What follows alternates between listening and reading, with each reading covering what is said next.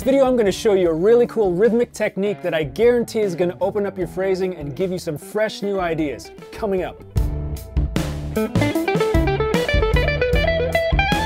What's up guys, my name's RJ Ronquillo. Welcome back to the channel. If you're new here, thanks for joining me. Today we're going to be talking about a rhythmic idea that sounds more intricate than it really is. So if you're stuck in a phrasing rut and you feel like every time you improvise a solo, you play the same old stuff, well, this lesson will hopefully dig you out of that rut. Now before we get started, if you're into these kinds of lesson videos, don't forget to click subscribe and hit that bell icon to stay in the loop and make sure you don't miss anything. Today's lesson is brought to you by Eastwood Guitars and Soundbrenner. Today I'm using my trusty Eastwood Tuxedo in this beautiful copper finish.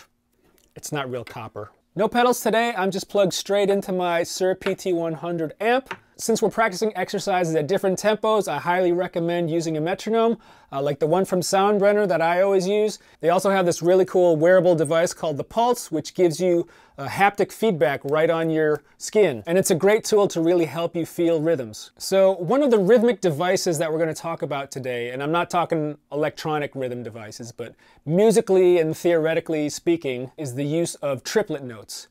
And for this lesson, we're going to talk about eighth note triplets in particular. Eighth note triplets, that is, if the beat is 1, 2, 3, 4, then the eighth note triplets over it go ba da da da da da da da da da da da bum. Now normally we think of triplets as a group of 3 notes, but when we fill up an entire measure or 2 measures full of triplets, eighth note triplets to be exact, we get a larger even number, which is 12. And you can think of it as 4 clusters of triplets. You know, 1, 2, 3, 1, 2, 3, 1, 2, 3, 1, 2, 3. And now since we have more notes to play around with, instead of thinking it of just groups of 3, we can now expand on it and play the triplets but in different groups, such as 2-note groupings, 4-note groupings, and even 5-note groupings. So let's take the A minor pentatonic that we all know and love so well. First, let me play the familiar triplet rhythm, that is the 3-note groupings that we're used to, and I'll just do this descending down the scale starting on the C note on the 8th fret of the high E string. I'm setting the metronome to 75. 1, 2, 3, 4.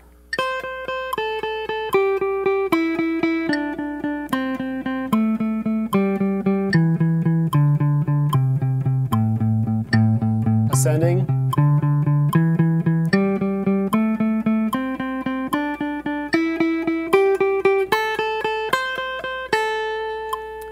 So I was just doing that example with 3 triplet eighth notes per note.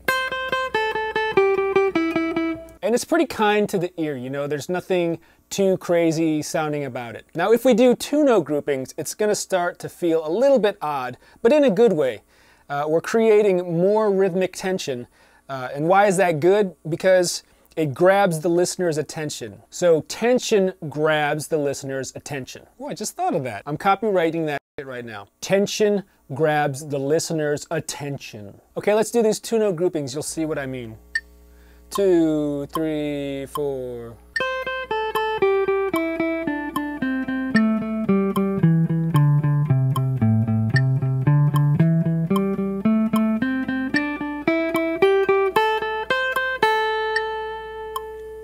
See what I mean? There's a little bit more tension.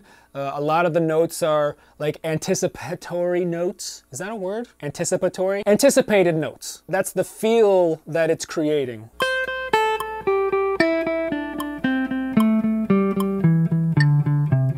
It feels like it's jumping to the next note. Now these first examples, I only played 1 note per grouping. But what if we group 2 different notes? For instance, 2 notes per string, which for the pentatonic scale is easy because it's all 2 notes per string, right?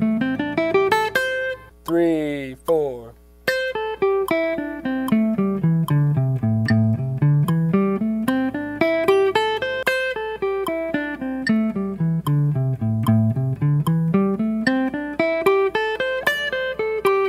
Other positions.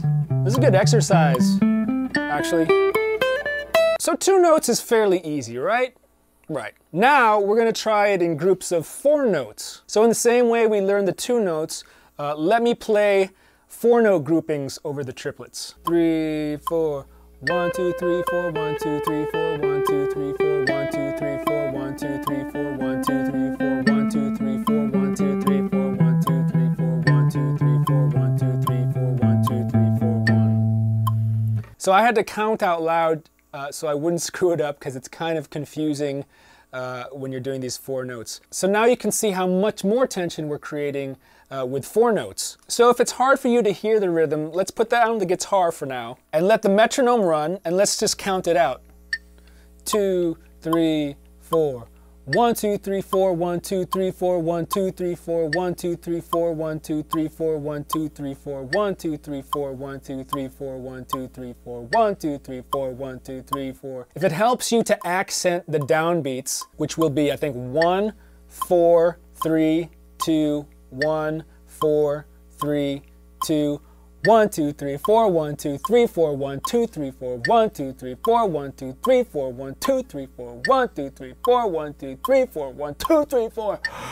Get it? Got it? Good. So let's try this with a group of 4 notes now, and I'm just going to repeat the same 4 notes over and over again so you can hear it.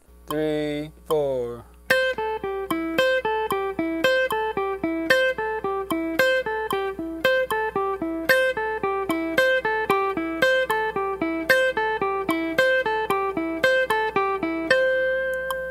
So now it's starting to sound kind of cool, kind of funky. So as you can hear and see, the phrase repeats every measure. The first note, C, comes back around again on beat 1 of every measure. So it's fairly easy to get used to. You know, 1, 2, 3, 4, 1, 2, 3, 4, 1, 2, 3, 4, downbeat, downbeat.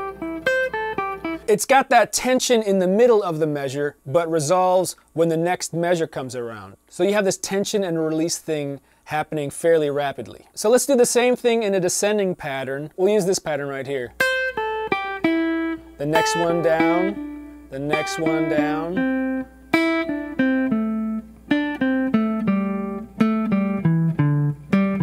So we're starting the 4-note group on the next note down. 1, 2, 3, 4, 1, 2, 3, 4, 1, 2, 3, 4, 1, 2, 3, 4, 1, 2, 3, 4, 1, 2, 3, 4, and so on and so forth. 3, 4.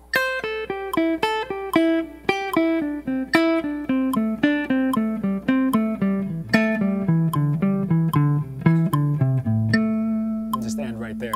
And if you can hear, I'm kind of accenting the 1 of every measure so I don't lose my place. Another thing you can do in the metronome is break it down, give you a little more subdivision. You can actually put triplets down over this quarter note pulse to actually help you hear the triplets.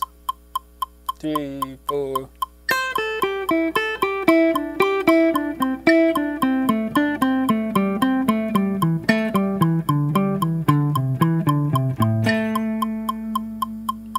Which is cool.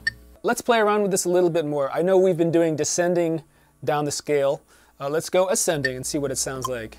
3, 4.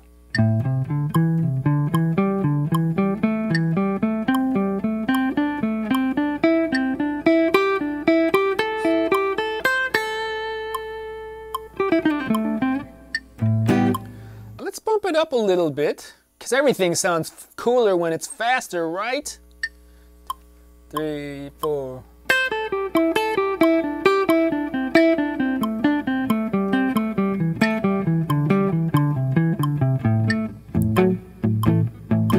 This is how it sounds over like a shuffle.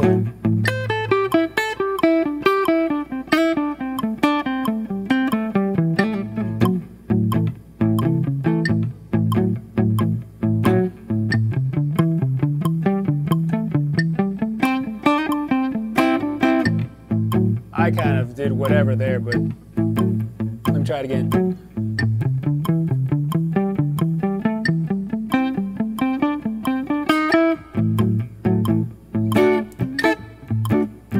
So as you can see, there's a lot of cool creative stuff that you can do with this. Another pattern that I like to play that uses 4-note groupings over triplets is this ascending and descending pattern that just uses the top 2 strings. I'm just taking 4-note groupings on the high E and high B string that are relevant to the A minor pentatonic. So these are actually shapes that would be good to get under your belt and just kind of memorize.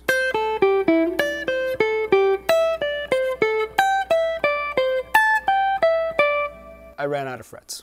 You may have seen other videos of me playing this pattern as 16th notes, you know. But let's see how it sounds if we play them as triplets. 3, 4.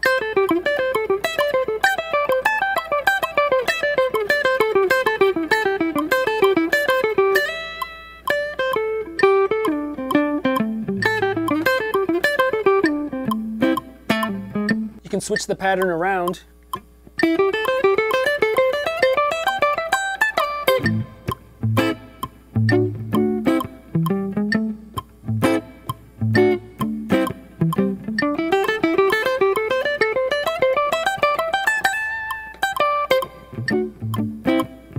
Now we are going to get crazy. We are going to play a 5-note pattern over triplets. Now 5-note patterns, even over 8th notes or 16th notes, sound really cool. For example, let's do a 5-note pattern over 8th notes.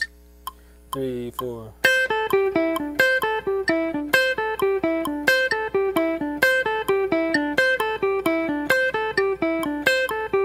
It's kind of sounding like Rush. But over triplets, they sound even cooler. I'm gonna knock this down to 95. 2, 3, 4.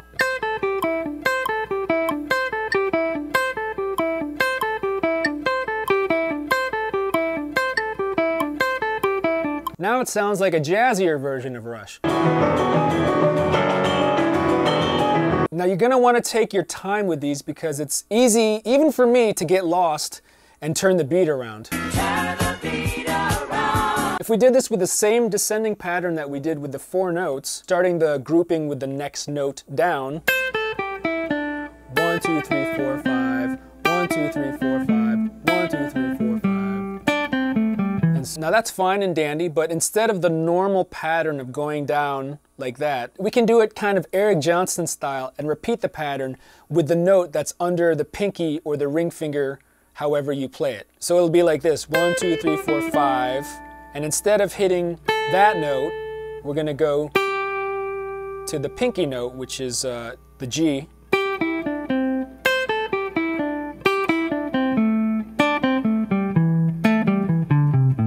If you've ever seen lessons on the Eric Johnson 5s, you know, check out Troy Grady, Robert Baker, Ross Campbell. I'll see if I could play it on here, but it's basically like... It's hard to do that on flat wounds. There we go. And we can do that with the triplet feel that we're talking about. I will show you, and it goes like this. 3, 4.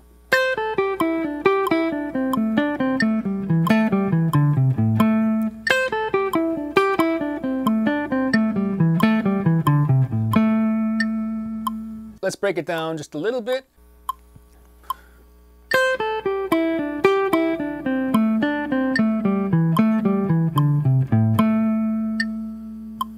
Again.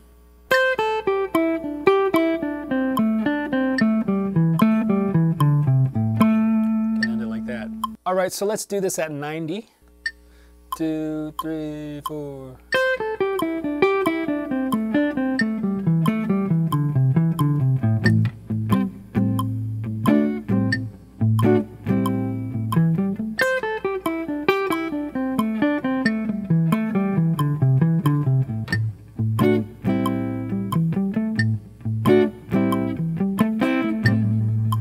Similar to the 4-note pattern that we were doing going up and down the neck. Now we just have to add one more note on the 3rd string, and it sounds like this.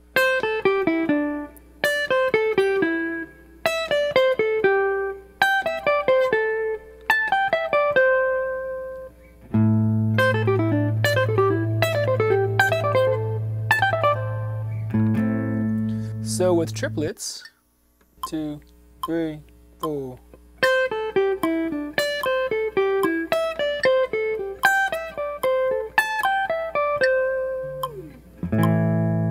let's go faster, because everything sounds cooler when it's faster, right? 3, 4.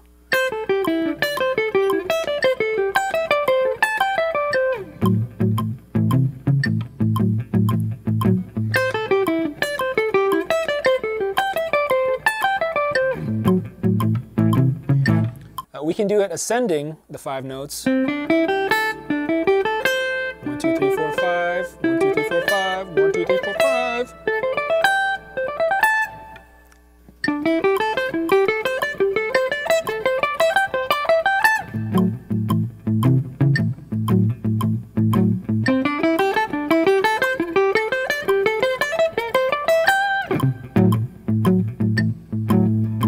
So I'm just going to play around and play like a little a cappella solo and show you how the triplets sound with 2-note groupings, 4-note groupings, and 5-note groupings. 2, 3.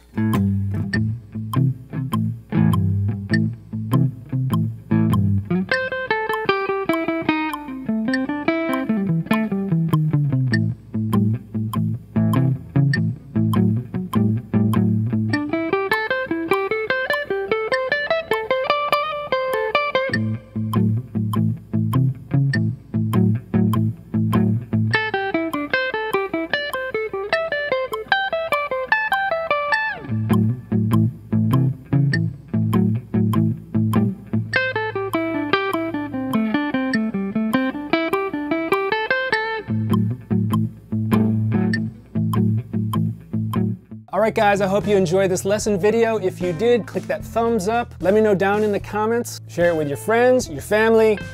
I got nothing today. And if you'd like to see more lesson videos like this, gear demos, tone tips, make sure you click subscribe, and I'll see you guys in the next one. See ya!